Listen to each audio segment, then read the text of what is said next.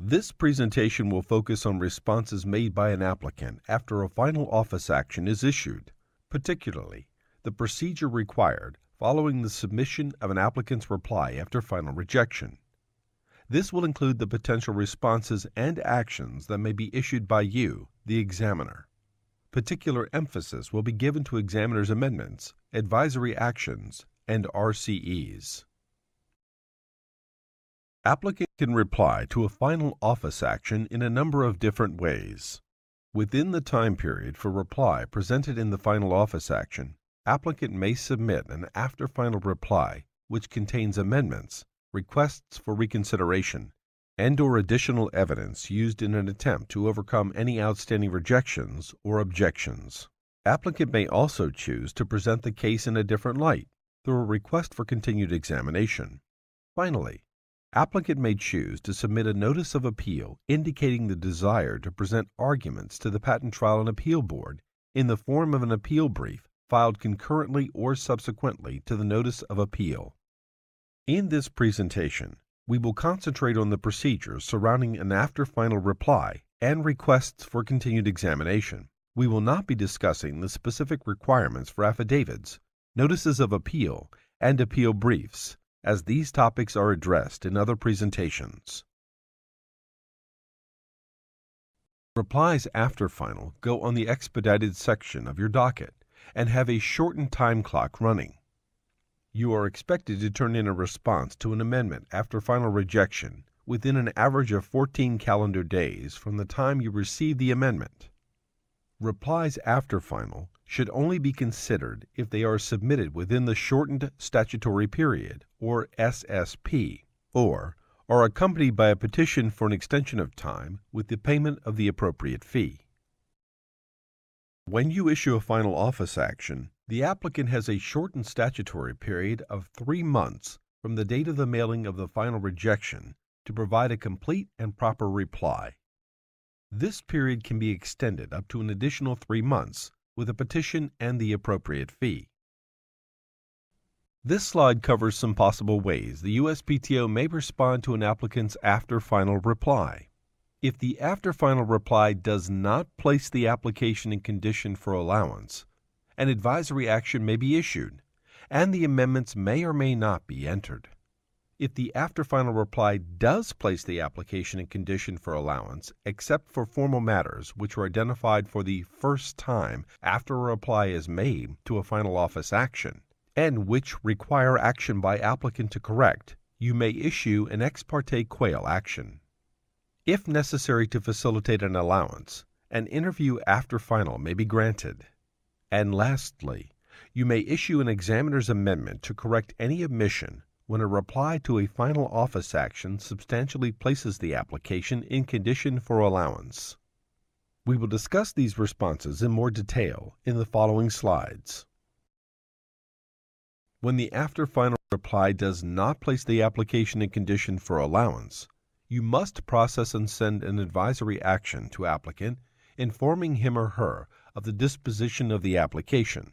The advisory action informs applicant of the time period for reply and advises applicant of the disposition of the proposed arguments and the effect of any argument or affidavit not placing the application in condition for allowance. Keep in mind that applicant cannot, as a matter of right, amend any finally rejected claims, add new claims after a final rejection, or reinstate previously canceled claims. Amendments filed after final are not entered unless approved by you, the examiner, and are normally approved for entry only if they place the application in condition for allowance or in better form for appeal. An amendment filed after a final office action, but before the filing of an appeal brief, may be entered if it cancels claims, adopts suggestions made by you, removes issues for appeal, or in some other way requires only a cursory review. The amendment may also be entered upon a showing of good and sufficient reasons why the amendment is necessary and was not presented earlier, or otherwise places the application in condition for allowance.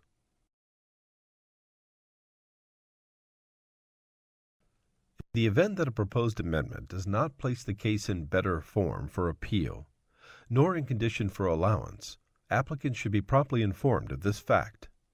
The refusal to enter the proposed amendment should not be arbitrary. Ordinarily, the specific deficiencies of the amendment need not be discussed. However, if the proposed amendment raises the issue of new matter, you should identify what is considered to be new matter. If the proposed amendment presents new issues requiring further consideration and/or search, you should provide an explanation why the proposed amendment raises new issues that would require further consideration and/or search.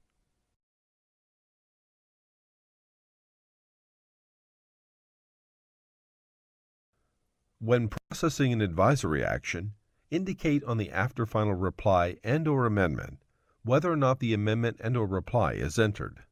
Using the Annotate tab in PE2E Docket Application Viewer, put Do Not Enter or OK to Enter along with your initials and the date on the first page of the amendment.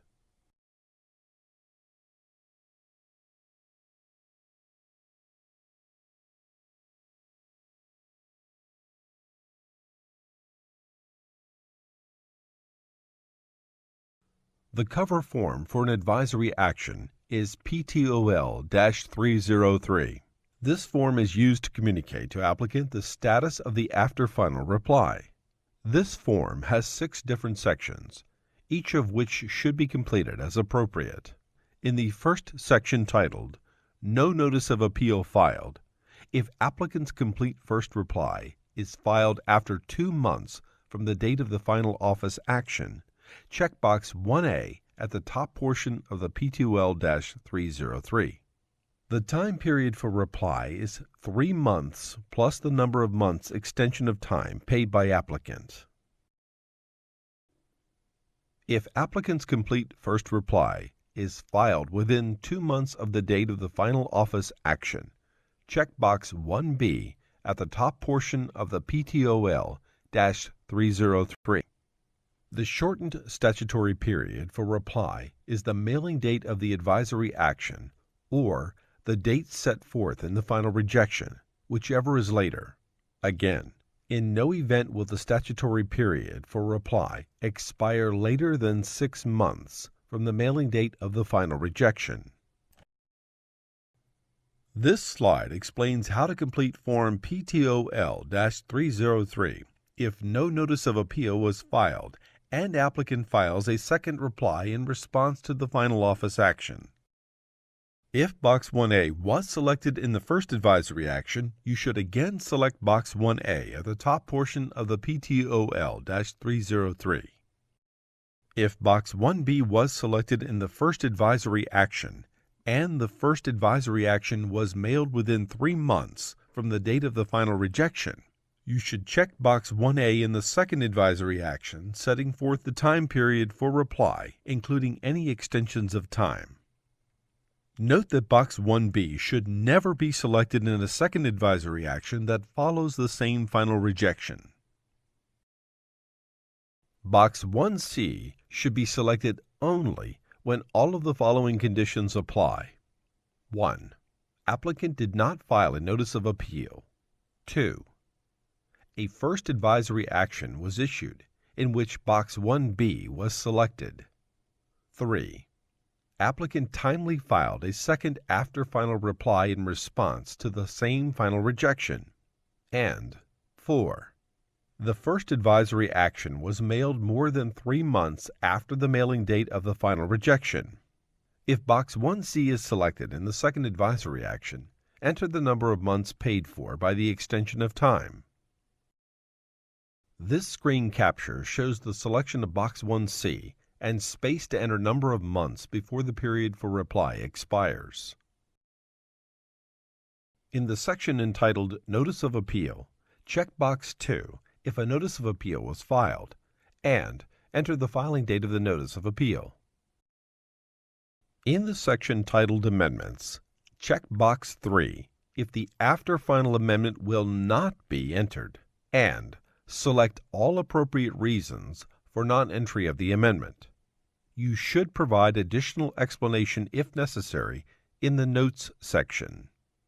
In addition, Box 7 must be completed to indicate that the proposed amendments will not be entered.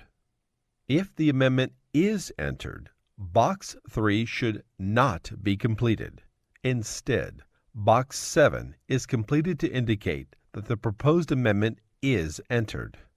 Regardless of whether or not the proposed amendment will be entered, the status of the claims should be indicated in the section titled Status of the Claims. If applicant's reply includes an affidavit or other evidence, check the appropriate boxes in the section entitled Affidavit or Other Evidence to indicate entry or non-entry. Any arguments set forth by applicant are addressed in the section entitled Request for Reconsideration/Other.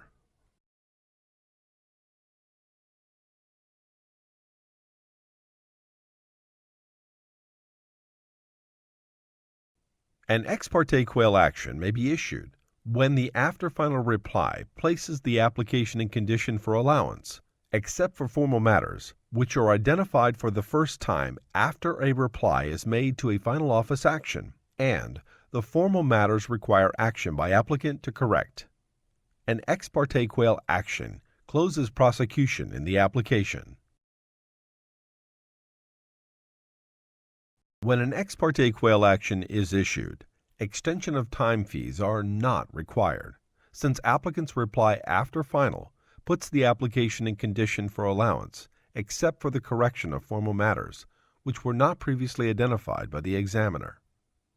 When possible, you should consider conducting an interview and writing an examiner's amendment, rather than an ex parte quail action, to resolve formal matters in order to issue an allowance. Interviews are conducted at your request or at applicant's request. Normally, applicant is permitted one interview after final rejection. If applicant requests an interview after final, then, prior to the interview, applicant should briefly present the intended purpose and content of the interview, preferably in writing using Form PTOL-413A.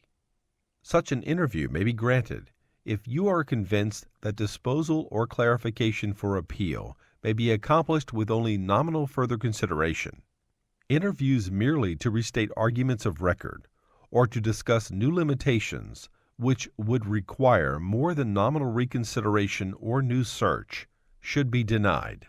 Any interview conducted must include an examiner who has negotiation authority. Upon conclusion of the interview, an interview summary form PTOL-413 or PTOL-413B must be completed and made of record in the application.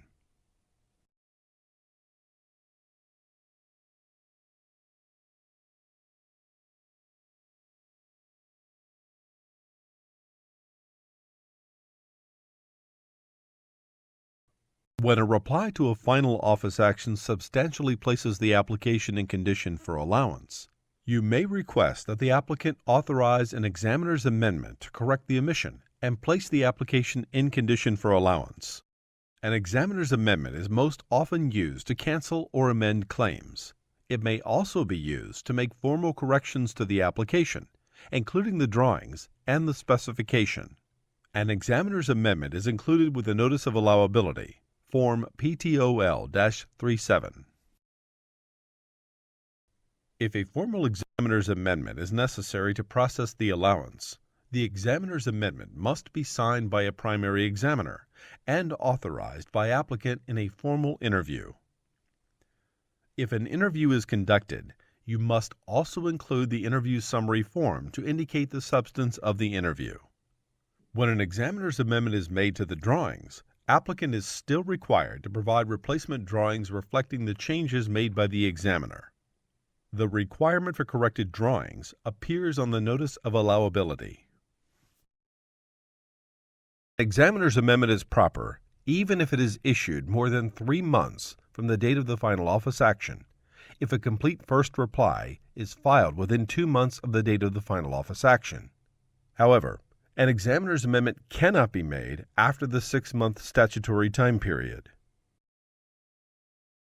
Where a complete first reply to a final office action has not been filed within 2 months of the final office action, applicant's authorization to make an amendment to place the application in condition for allowance must be made either within the 3-month shortened statutory period or within an extended period for reply that has been petitioned and paid for by applicant.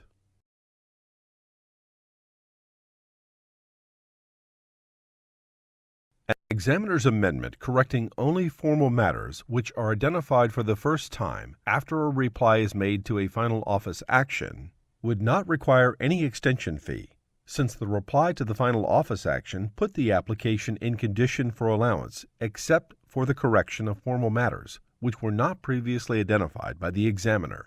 When authorization to make a petition for an extension of time is given to you, the authorization must be given before the extended period of time expires. The authorization must be made of record in an examiner's amendment by indicating the name of the person making the authorization, when the authorization was given, the deposit account number to be charged, the length of the extension requested, and the amount of the fee to be charged to the deposit account. You may use Form Paragraph 13.02.02.